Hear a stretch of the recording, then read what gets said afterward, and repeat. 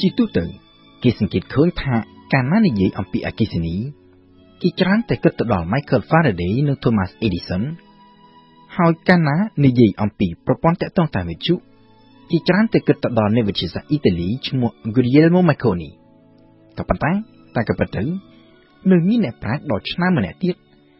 ដែលគេច្រើនតែនាំគ្នាមើលរំលងហើយជាអ្នកប្រាជ្ញដែលបានបន្សល់ទុកនូវស្នាដៃដ៏សំខាន់និងដ៏មានឥទ្ធិពល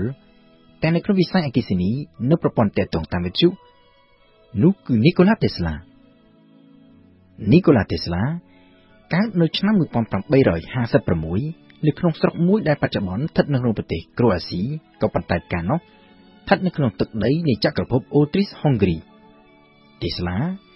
មានឈាមជ័រជាជនជាតិសាប៊ីដែលមានឪពុកជាបព្វជិតគ្រីស្ទសាសនានិកាយអ៊ុកតូដុកសចំណែកម្ដាយគឺជាមេផ្ទះក៏ប៉ុន្តែពូកែខាងមេកានិកជំនាញខាងកែច្នៃរបស់ប្រើប្រាស់នៅក្នុងផ្ទះនិងពូកែខាងចងចាំប្រហែលជាកាត់ទៅរកម្ដាយនេះហើយទើប Nikolas Tesla ចូលចិត្តខាងវិស្វកម្មអគ្គិសនីផ្ទុយពីបំណងរបស់ឪពុកដែលចង់ឲ្យ Tesla ធ្វើជាបព្វជិតគ្រីស្ទសាសនា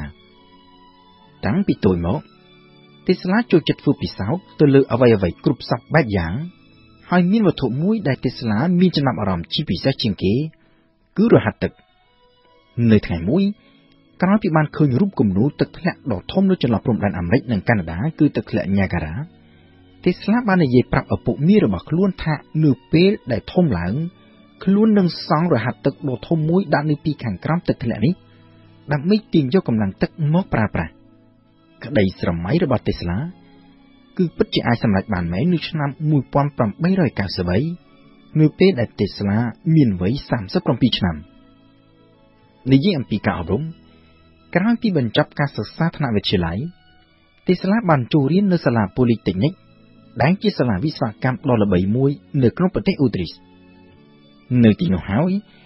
ដែល Tesla បានឃើញជាលើកទី1នៅ Dynamo ដែលបង្កើតឡើងដោយវិស្វករបេហ្សិកហើយដែលយកតាមគោលការណ៍របស់ Michael Faraday ដើម្បីផលិតថាមពលអគ្គិសនីក៏ប៉ុន្តែថាមពលដែលផលិតដោយ Dynamo នោះវាគឺជាប្រភេទចរន្តជាប់ដែលហៅតាមភាសាអង់គ្លេសថា Direct Current ឬ DC ក្រោយពីបានឃើញ Dynamo នេះ Tesla បានជជែកជាមួយនឹងគ្រូអំពីវិធីសាស្ត្រនៅក្នុងការបង្កើតម៉ាស៊ីនថ្មីមួយដែលអាចផលិតអគ្គិសនីជាចរន្តឆ្លាស់តាមភាសាអង់គ្លេសថា Alternating Current ឬ AC ក៏ប៉ុន្តែនៅពេលនោះគ្រូបានឆ្លើយតបទៅវិញថាអ្វីដែល Tesla បានលើកឡើងនេះវាគឺជារឿងដែលមិនអាចទៅរួចនោះទេក៏ប៉ុន្តែទោះជាយ៉ាងណា Tesla នៅតែជឿជាក់ថាវាគឺជារឿងដែលអាចធ្វើទៅរួចហើយ Tesla បានចំណាយពេលជាច្រើនឆ្នាំជាបន្តមកទៀតធ្វើការសិក្សាទៅលើវិធីសាស្ត្រផលិតអគ្គិសនីជាចរន្តឆ្លាស់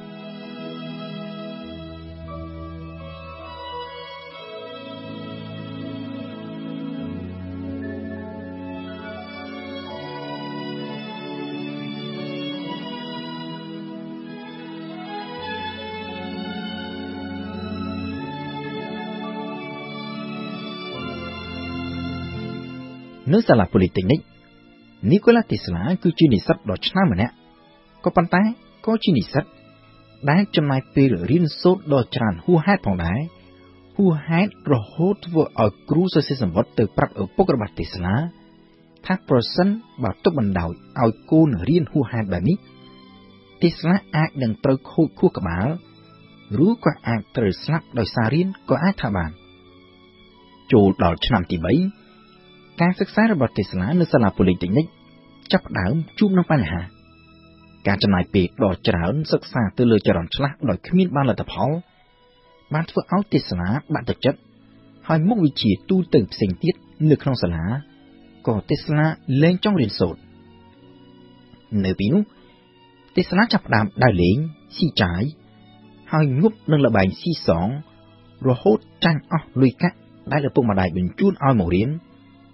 និងជាពិសេសទៅទៀតគឺចាយអស់ទាំងលុយដែលត្រូវយកទៅបង់ថ្លៃសាលានៅទីបំផុតទៅ Tesla ត្រូវគេបញ្ឈប់ពីសាលាដោយមិនបានរៀនចប់សញ្ញាបត្រអ្វីទាំងអស់ក្រោយមកទៀតដោយមានការជួយជ្រោមជ្រែងពីឪពុកព្រមទាំងឪពុកមា Nikolas Tesla ក៏បានចូលរៀននៅសាលាថ្មីមួយទៀតនៅឯសាកលវិទ្យាល័យនៅប្រាកក្នុង ក្នុងប្រទេសឆែកបច្ចុប្បន្នក៏ប៉ុន្តែរៀនបានត្រឹមតែ1ឆ្នាំ Tesla ក៏ជប់រៀនហើយចេញទៅធ្វើការដោយដំបូងទៅធ្វើការឲ្យក្រុមហ៊ុនទូរលេខនៅក្នុងទីក្រុង Budapest ប្រទេសហុងគ្រីនិងបន្តមកទៀត Tesla ទៅធ្វើការឲ្យសាខាក្រុមហ៊ុនអំពូលភ្លើងរបស់ Thomas Edison នៅក្នុងទីក្រុងប៉ារីសប្រទេសបារាំងគិតមកត្រឹមពេលនោះ Thomas Edison គឺជាអ្នកជំនួញនិងជាអ្នកជំនាញខាងអគ្គិសនីដ៏ល្បីឈ្មោះបំផុតមួយទាំងនៅក្នុងសហរដ្ឋអាមេរិកនិងនៅអឺរ៉ុបហើយការដែលអាចធ្វើការក្នុងក្រុមហ៊ុនរបស់ Edison នេះគឺជាបំណងប្រាថ្នាដ៏ធំមួយរបស់ Nikolas Tesla ក្តីស្រមៃកាន់តែធំជាងនេះទៅទៀតគឺ Tesla ចង់ទៅធ្វើការដោយផ្ទាល់ជាមួយនឹង Thomas Edison នៅឯសហរដ្ឋអាមេរិកនៅឆ្នាំ1884ក្រោយពីធ្វើការនៅប៉ារីសបាន2ឆ្នាំ Nikolas Tesla ក៏បានសម្រេចធ្វើអន្តរប្រវេសន៍ទៅសហរដ្ឋអាមេរិកហើយបានចូលធ្វើការក្នុងក្រុមហ៊ុនរបស់ Edison នៅក្នុងទីក្រុងញូវយ៉កក៏ប៉ុន្តែ Tesla ធ្វើការនៅទីនោះបានតែប្រមាណជា6ខែប៉ុណ្ណោះក៏លាឈប់ពីការងារដោយសារតែមានទំនាស់ជាមួយនឹង Edison គេដឹងថា Nikolas Tesla និង Thomas Edison គឺមានគំនិតផ្ទុយគ្នាស្រឡះតាក់ទងទៅនឹងចរន្តអគ្គិសនី Tesla គឺជាអ្នកដែលមានជំនឿយ៉ាងមុតមាំទៅលើអគ្គិសនីចរន្តឆ្លាស់ចំណែកឯ Edison វិញប្រកាន់គំនិតខាងចរន្តជាប់ហើយរចនាសម្ព័ន្ធក្រុមហ៊ុនរបស់ Edison ទាំងមូលរាប់ចាប់តាំងពីអំពូលភ្លើងអគ្គិសនីនិងទាំងការផលិតនិងចែកចាយថាមពលអគ្គិសនីគឺសុទ្ធតែរៀបចំធ្វើឡើងដោយមានមូលដ្ឋានគ្រឹះទៅលើចរន្តជាប់នេះឯងដូច្នេះនៅក្នុងការបំពេញការងារឲ្យ Edison Tesla មិនអាចយកគំនិតរបស់ខ្លួនតាក់ទងទៅនឹងចរន្តឆ្លាស់ទៅអនុវត្តបាននោះទេដោយត្រូវធ្វើការតែទៅលើចរន្តជាប់ទាំងស្រុងនៅថ្ងៃមួយ Edison បានឲ្យ Tesla សិក្សារកវិធីកែលម្អយន្តការផលិតអគ្គិសនីដោយម៉ាស៊ីនភ្លើងចរន្តជាប់ដោយសន្យាថាប្រសិនបើ Tesla អាចធ្វើបានដោយជោគជ័យនឹងផ្ដល់រង្វាន់ចំនួន$50,000ដែលនៅពេលនោះវាគឺជាចំនួនទឹកប្រាក់ដ៏ច្រើនសន្ធឹកសន្ធាប់ពូលគឺប្រហែលជា$1,200,000បើគិតទៅតាមតម្លៃលុយបច្ចុប្បន្នបើទោះបីជាការងារនេះគឺជាការងារខាងចរន្តជាប់ដែលខ្លួនមិនសូវចូលចិត្តក៏ប៉ុន្តែ Nikolas Tesla បានខិតខំព្យាយាមទាំងយប់ទាំងថ្ងៃធ្វើការនិងទាំងថ្ងៃជប់សម្រាកដើម្បីសិក្សាទៅលើបញ្ហាដែល Thomas Edison ដាក់ឲ្យធ្វើរហូតបានទទួលជោគជ័យក៏ប៉ុន្តែនៅពេលដែល Tesla ទៅទាញយកប្រាក់រង្វាន់ Edison មិនឲ្យដោយប្រាប់ Tesla ថាការសន្យាផ្ដល់ប្រាក់រង្វាន់ដ៏ច្រើនសន្ធឹកសន្ធាប់បែបនេះតែក៏ពិតទៅគឺគ្រាន់តែជាការនិយាយលេងតែប៉ុណ្ណោះ Tesla អន់ចិត្តក៏បានដើរចេញឈប់ធ្វើការឲ្យក្រុមហ៊ុនរបស់ Edison ភ្លាមនោះការចាក់ចេញរបស់ Nikolas Tesla មិនទាន់ជាបញ្ហាធំដុំដែលគួរឲ្យ Edison ត្រូវព្រួយបារម្ភនោះទេតតែប៉ុន្មានឆ្នាំក្រោយមកទៀតទើប Edison ដឹងខ្លួនថាការបណ្តោយឲ្យ Tesla ចេញពីក្រុមហ៊ុនគឺប្រៀបដូចជាលែងខ្លះឲ្យចូលព្រៃបែបនោះដែរពីព្រោះថាចំណេះដឹងខាងចរន្តឆ្លាស់របស់ Nikolas Tesla នេះហើយដែលជួយឲ្យក្រុមហ៊ុនជាគូប្រជែងអាចយកឈ្នះលើចរន្តជាប់របស់ Thomas Edison នៅក្នុងការប្រកួតប្រជែងគ្នាដ៏ស្វិតស្វាញមួយដែលគេច្រើនហៅតាមភាសាអង់គ្លេសថា War of Currents គឺសង្គ្រាមរវាងចរន្តជាប់និងចរន្តឆ្លាស់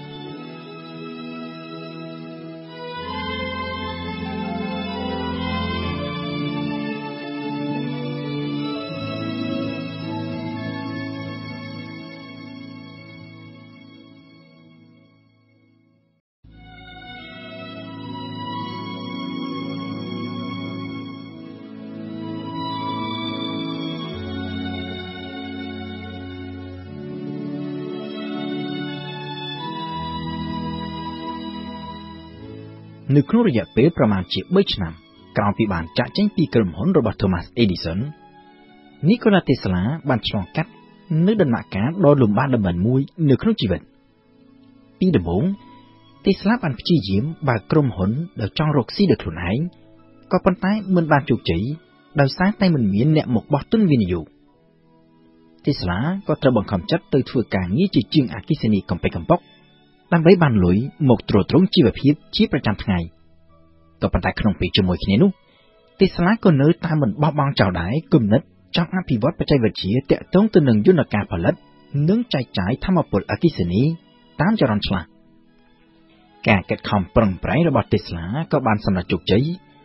រហូតឈានទៅដល់ការចុះបញ្ជីទទួលបានវិញ្ញាបនបត្រកម្មដែលទទួលស្គាល់ដោយអាជ្ញាធរអាមេរិកហើយលើពីនេះទៅទៀតនៅឆ្នាំ1888បច្ចេកវិទ្យាចរន្តឆ្លាស់របស់ Tesla ត្រូវបានក្រុមហ៊ុនអគ្គិសនីដ៏ធំមួយទិញយកទៅប្រើគឺក្រុមហ៊ុនឈ្មោះថា George Westinghouse បច្ចេកវិទ្យាផលិតនិងចែកចាយអគ្គិសនីតាមចរន្តឆ្លាស់របស់ Nikolas Tesla ត្រូវបានក្រុមហ៊ុន Westinghouse ទិញយកក្នុងតម្លៃដ៏ខ្ពស់ដែលផ្ដល់ទាំងសាច់ប្រាក់ទាំងចំណែកភាគហ៊ុននៅក្នុងក្រុមហ៊ុននិងទាំងការផ្ដល់កម្រៃជាម្ចាស់សិទ្ធិឬ royalty ដែលគិតជាភាគរយធៀបទៅនឹងបរិមាណអគ្គិសនីចរន្តឆ្លាស់ដែលក្រុមហ៊ុនផលិតនិងចែកចាយលើពីនេះទៅទៀត Tesla ត្រូវបានក្រុមហ៊ុន Westinghouse ជួលឲ្យធ្វើជាកុងស៊ុលតង់ដោយផ្ដល់នូវប្រាក់ខែដ៏ច្រើនផងដែរ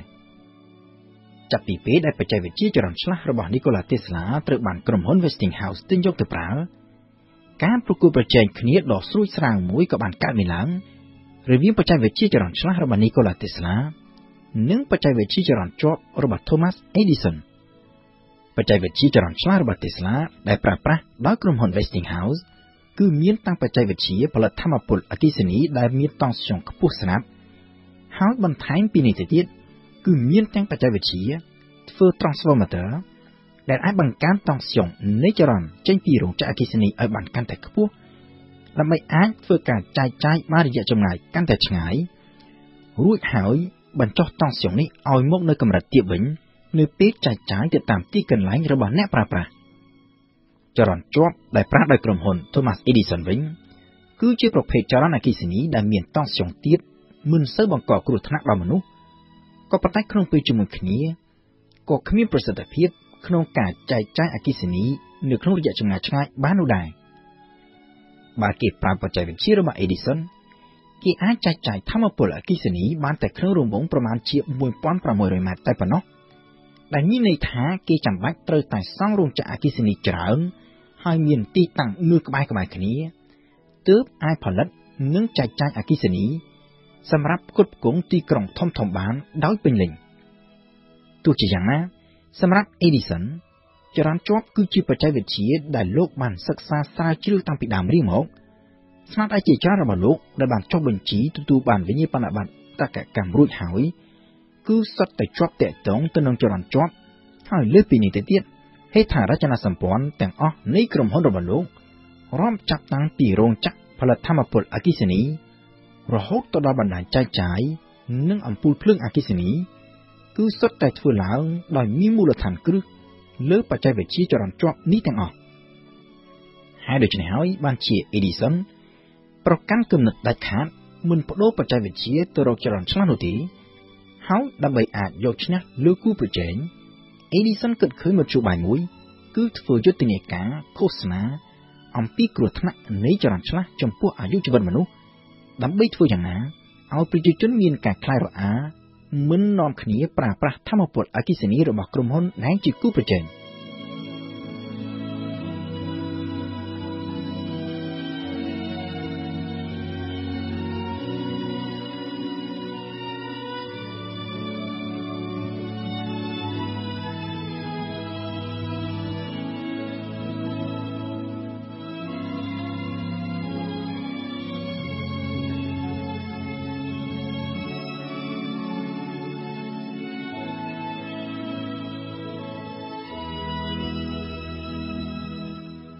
នៅក្នុងយុទ្ធនាការឃោសនាប្រឆាំងនឹងចរន្តឆ្លាស់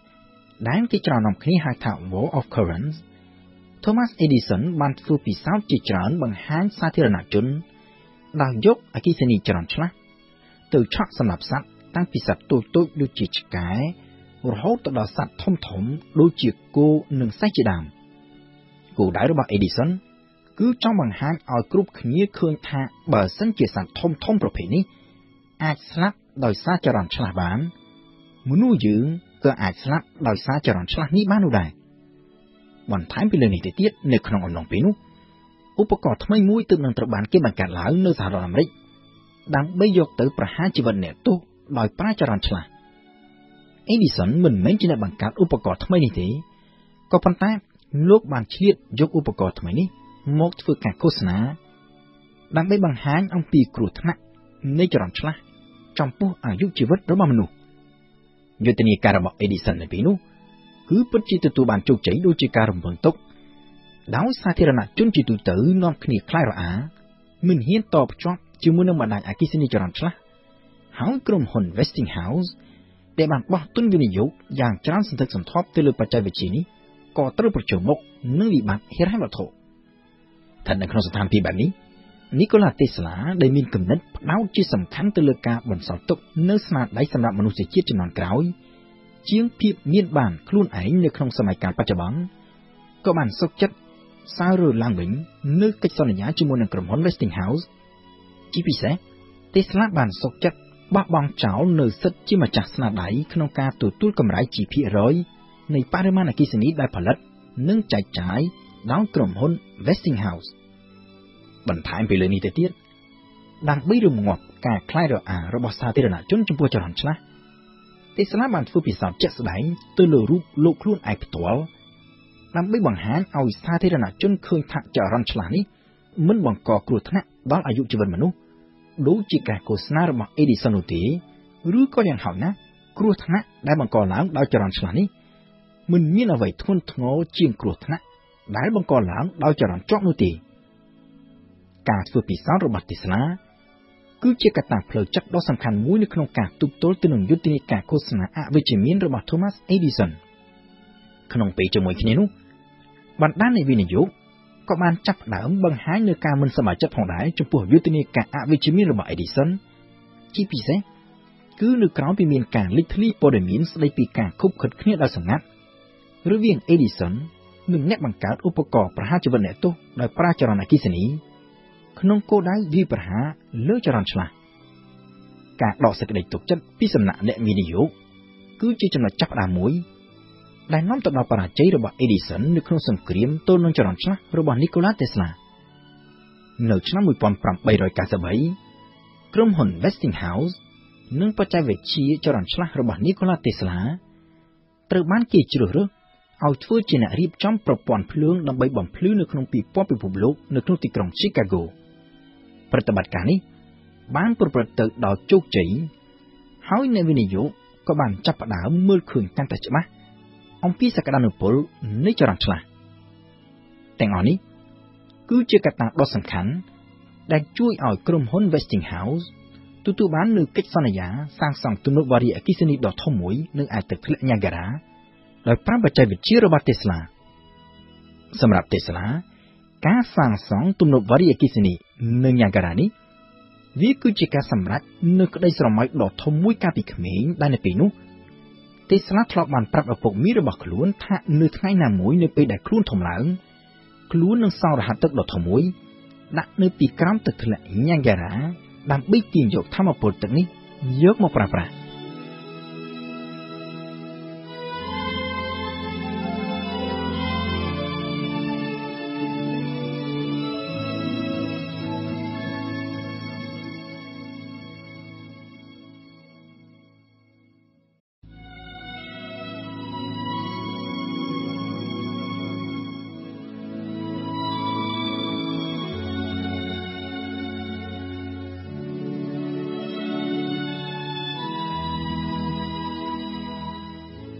គឺត្រឹមឆ្នាំ 1889 លុយដែលបានពីការលក់បច្ចេកវិទ្យាចរន្តឆ្លាស់បានធ្វើឲ្យ Nikolas Tesla ក្លាយទៅជាអ្នកមានទ្រព្យសម្បត្តិស្ដុកស្ដម្ភម្នាក់គឺល្មមគ្រប់គ្រាន់អាចឲ្យ Tesla មានទាំងពេលវេលានិងលុយកាក់ក្នុងការសិក្សានិងពិសោធន៍ទៅលើប្រធានបទដែលជាចំណងចំណូលចិត្តផ្ទាល់ខ្លួនរបស់លោកហើយបានបង្កើតមន្ទីរពិសោធន៍នៅក្នុងទីក្រុង New York សម្រាប់ប្រើប្រាស់ផ្ទាល់ខ្លួនឯងចាប់ពីឆ្នាំ 1894 Tesla បានផ្ដោតការពិសោធន៍ទៅលើថាមពលមួយប្រភេទដែលចេញពីរលកអេឡិចត្រូម៉ាញ៉េទិកក្នុងហ្វ្រេកង់កម្រិតខ្ពស់ដែលគេមិនអាចមើលឃើញនឹងភ្នែកនៅក្នុងការពិសោធន៍នេះ Tesla បានផ្ដិតយករូបភាពកាំរស្មី X ជាលើកដំបូងនៅក្នុងប្រវត្តិសាស្ត្រក៏ប៉ុន្តែនៅពេលនោះ Tesla ខ្លួនឯងក៏នៅមិនទាន់ដឹងនៅឡើយដែរថានោះគឺជាកាំរស្មី X រហូតតតែក្រោយមកនៅពេលដែលអ្នកប្រាជ្ញអាល្លឺម៉ង់ឈ្មោះ Wilhelm Röntgen ប្រកាសពីការរកឃើញកាំរស្មី X នៅខែធ្នូឆ្នាំ 1895 ទើប Tesla ត្រឡប់ទៅរៀបចំធ្វើពិសោធន៍មើលឡើងវិញហើយដឹងថារូបភាពដែលខ្លួនថតបានកាលពីប៉ុន្មានខែមុនគឺជារូបភាពមកពីកាំរស្មី X ក៏ប៉ុន្តែនៅពេលនោះគឺវាហួសពេលទៅហើយពីព្រោះថាគ្រប់គ្នាទទួលស្គាល់ថា Wilhelm Röntgen គឺជាអ្នករកឃើញកាំរស្មី X ហើយនៅឆ្នាំ 1901 គឺ Wilhelm Röntgen ដែលជាអ្នកបានទទួលរង្វាន់ Nobel ពីការរកឃើញកាំរស្មី X នេះទោះជាយ៉ាងណា Nikolas Tesla ខ្លួនឯងផ្ទាល់ក៏ហាក់ដូចជាមិនសូវជាយកចិត្តទុកដាក់ចំពោះការសិក្សាទៅលើកាំរស្មី X ប៉ុន្មាននោះដែរដោយពេលនោះ Tesla កំពុងតែផ្ដោតអារម្មណ៍ទៅលើបាតុភូតដ៏ចម្លែកមួយទៀតគឺការបញ្ជូនថាមពលអគ្គិសនីនិងសញ្ញាអេឡិចត្រូម៉ាញ៉េទិកដោយមិនចាំបាច់ប្រើខ្សែភ្លើង Tesla ចាប់ផ្ដើមចាប់អារម្មណ៍ទៅលើបច្ចេកវិទ្យាបញ្ជូនថាមពលដែលគ្មានខ្សែឬ wireless នេះនៅឆ្នាំ 1889 គឺនៅក្នុងអំឡុងពេលធ្វើដំណើរទៅចូលរួមនៅក្នុងពិព័រណ៍ពិភពលោកនៅក្នុងទីក្រុងប៉ារីដែលនៅពេលនោះ Tesla បានដឹងអំពីការពិសោធន៍ទៅលើរលកធាតុអាកាសអេឡិចត្រូម៉ាញ៉េទិកដែលធ្វើឡើងដោយអ្នកប្រាជ្ញអាល្លឺម៉ង់ម្នាក់ឈ្មោះថា Heinrich Hertz ទ្រឹស្ដីនៃរលកធាតុអាកាសអេឡិចត្រូម៉ាញ៉េទិកនេះត្រូវបានរកឃើញដោយអ្នកប្រាជ្ញ Scotland ដ៏ល្បីល្បាញមួយរូបឈ្មោះថា James Clerk Maxwell យោងតាម Maxwell ទាំងពន្លឺនិងទាំងរលកធាតុអាកាសវិទ្យុគឺសុទ្ធសឹងតែជាផ្នែកមួយនៃអេឡិចត្រូម៉ាញ៉េទិកដែលអាចធ្វើដំណើរនៅក្នុងលំហរួមទាំងនៅក្នុងភាពទទេក្នុងទីអវកាសផងដោយមិនចាំបាច់មានអ្វីជាមធ្យោបាយចម្លងទាំងអស់ក៏ប៉ុន្តែអ្វីៗអស់ទាំងនេះគឺស្ថិតនៅត្រឹមតែជាទ្រឹស្ដីនិងជាសមីការគណិតវិទ្យាតែប៉ុណ្ណោះរហូតតទៅដល់ចន្លោះឆ្នាំ 1886 ដល់ឆ្នាំ 1889 ទើប Heinrich Hertz បានធ្វើពិសោធន៍ជាក់ស្ដែងហើយបញ្ជាក់បានច្បាស់លាស់ថារលកធាតុអាកាសនៃអេឡិចត្រូម៉ាញ៉េទិកក្នុងនោះរួមទាំងរលកធាតុអាកាសវិទ្យុផងដែលព្យាករណ៍ដោយ Maxwell គឺពិតជាមានពិតប្រាកដមែនក្រោយពីបានដឹងអំពីលទ្ធផលនៃការធ្វើពិសោធន៍របស់ Hertz នេះ Nikolas Tesla ក៏បានចាប់ផ្ដើមផ្ដោតការសិក្សាអំពីរលកធាតុអាកាសអេឡិចត្រូម៉ាញ៉េទិកនេះដោយនៅពេលនោះ Tesla ងប់ងល់តែនឹងគំនិតមួយគឺធ្វើយ៉ាងណាស្វែងរកវិធីបញ្ជូននិងទទួលថាមពលដែលមិនចាំបាច់ប្រើខ្សែគឺមិនត្រឹមតែដើម្បីអាចបញ្ជូនសារបាននោះទេតែសំខាន់ជាងនេះទៅទៀតគឺអាចចែកចាយថាមពលអគ្គិសនីដោយមិនចាំបាច់ប្រើខ្សែភ្លើង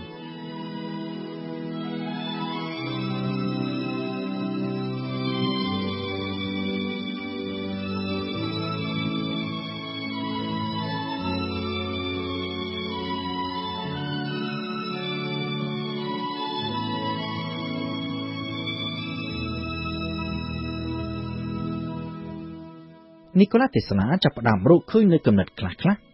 ទាក់ទងទៅនឹងបច្ចេកវិទ្យាបញ្ជូននិងទទួលសញ្ញាតាមរលកធាតុអាកាសចាប់តាំងពីឆ្នាំ 1892 ហើយរហូតឈានទៅផលិតបានទូកមួយដែលអាចបញ្ជាពីចម្ងាយដោយប្រើទូបញ្ជាឬតេឡេកាម៉ង់នៅឆ្នាំ 1898 ក៏ប៉ុន្តែនៅក្នុងអំឡុងពេលនោះ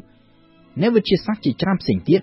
ក៏កំពុងតែធ្វើការសិក្សាទៅលើរលកធាតុអាកាសវិទ្យុនេះដែរក្នុងនោះរួមមានទាំងអ្នកវិទ្យាសាស្ត្របារាំងរុស្ស៊ីនិងជាពិសេសវិស្វករអគ្គិសនីជនជាតិអ៊ីតាលីឈ្មោះថា Guglielmo Marconi ដែលមានដើមកំណើតនៅអ៊ីតាលីក៏ប៉ុន្តែរស់នៅក្នុងប្រទេសអង់គ្លេសបានរកឃើញបច្ចេកវិទ្យាបញ្ជូនសារតាមរលកធាតុអាកាសវិទ្យុ